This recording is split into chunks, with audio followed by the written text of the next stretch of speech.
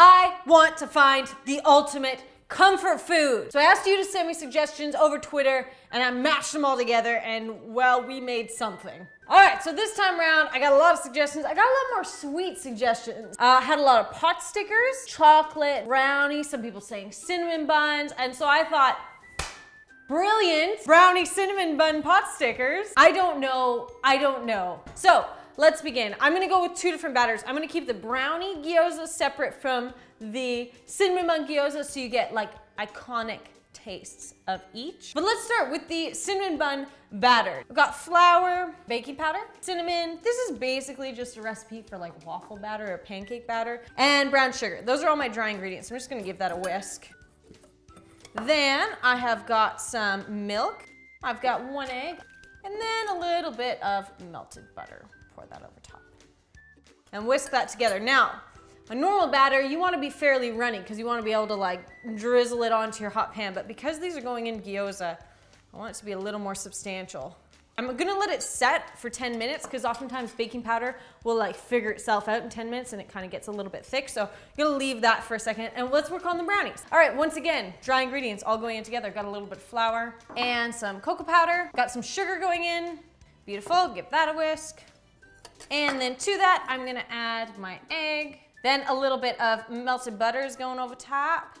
And then my melted chocolate. And let's mix that all together. Just incorporate that.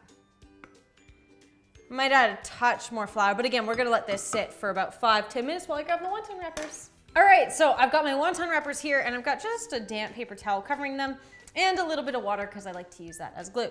All right, so you're gonna grab one, put it right on your board.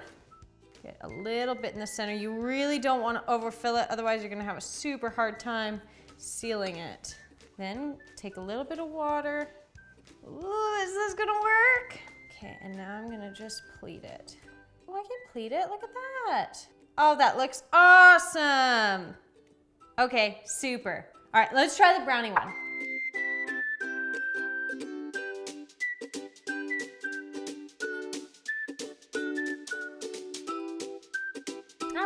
I don't think they look so bad. The cinnamon bun batter gave me a little bit of trouble because again, it was just like a little more liquidy, but overall, I'd say great job this far. So let's get them cooked.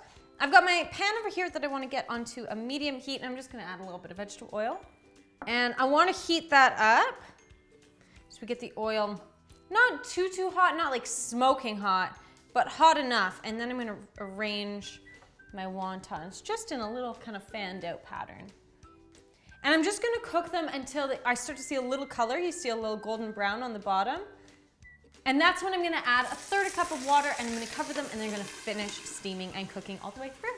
All right, while those are finishing up and they're cooking all the way through, I wanna make the cream cheese icing that is iconic with cinnamon buns. So in my little bowl here, I'm gonna go in with some cream cheese and a little bit of softened butter. I'm just gonna work those two together. To that, I'm gonna add my icing sugar, just a little bit at a time. Mix that in together. I have got my vanilla here.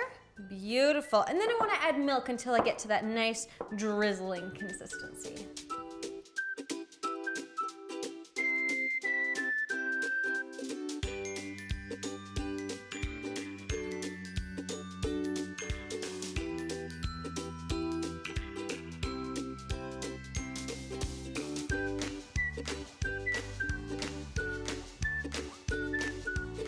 All right, you guys, I think we may have done something good, you and me together. This is a great relationship. I don't know if you've noticed, but thank you so much for watching. I hope you enjoy this recipe. It's a weird one. If you have any crazy cool ideas, you should probably use Snapchat and snap them at me. I am at Feeling Peckish, and I will see you next time.